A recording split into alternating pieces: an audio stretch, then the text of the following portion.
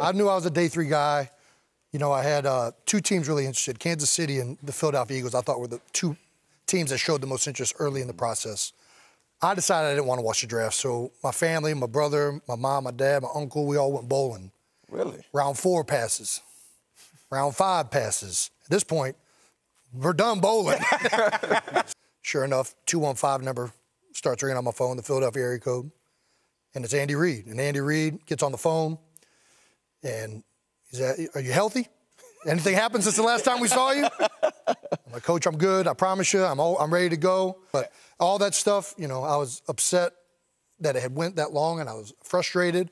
The moment I got picked, all your dreams are realized. It's the greatest moment in my life to this day, outside of my kids being born. It's, you know, it's the realization that you're about to play in the NFL. What was your brother Travis doing at the time, man? He was in the other room. Nobody wanted to go near me because I could get a little upset.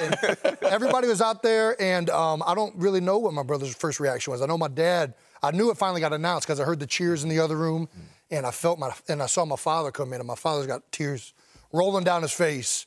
And I knew that it had finally been announced to everybody out there. But, yeah, the moment I got out there, everybody's so happy. I had so many teammates from college out there with me as well. Bowling score, you remember? Oh, man, I was not good. I was distracted. I was distracted.